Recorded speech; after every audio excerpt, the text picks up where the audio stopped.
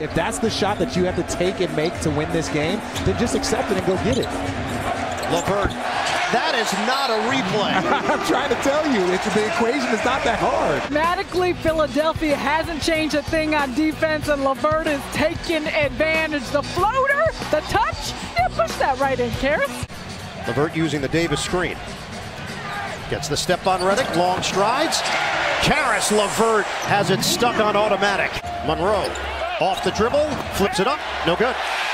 Good defense on the inside by Davis. Russell, no look for LeVert.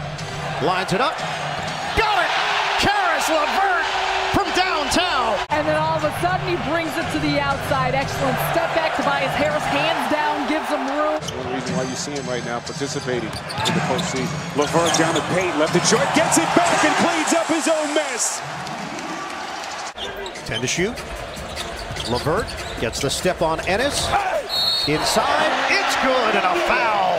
RHJ with a chance for three. Also something about feeling confident against a team. Hollis Jefferson. 94-76 Philadelphia.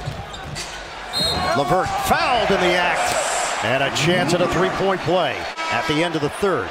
And this is the pick and roll that we've been talking about, and what Philly is willing to concede is that little free throw area.